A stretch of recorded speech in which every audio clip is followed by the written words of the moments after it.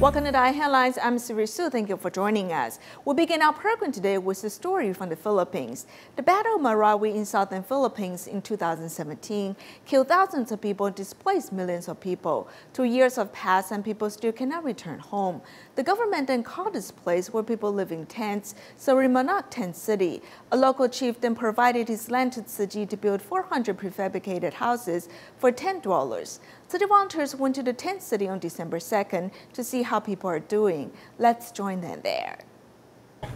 Paggabi naisip ko sila, yung naisip ko yung before na masaya kami, minsan lumalabas kami, pumupunta kami ng iligan, kumakain sa labas. Looking at the tent city, Wada has no sense of belonging, only sadness.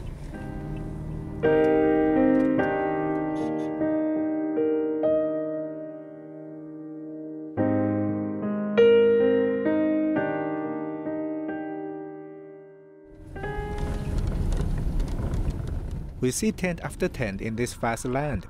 These are people's homes after the Battle of Marawi in 2017. We live every second in misery. We have become the domestic refugees according to the definition of the United Nations. Wada and her husband used to own a jewelry store in Marawi, so they lived a very luxurious life. But the civil war destroyed everything they had. Living in tent city is either very humid and hot or very cold. Because the wind will penetrate the tent, everything we once owned is totally different from what we have now.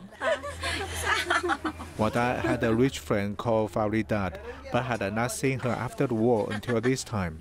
Farida has been helping Tsuji volunteers with translating in the tent city, and they unexpectedly meet once more.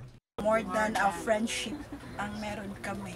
And then sa case, we're very like sisters, and I didn't expect to see her again after the war.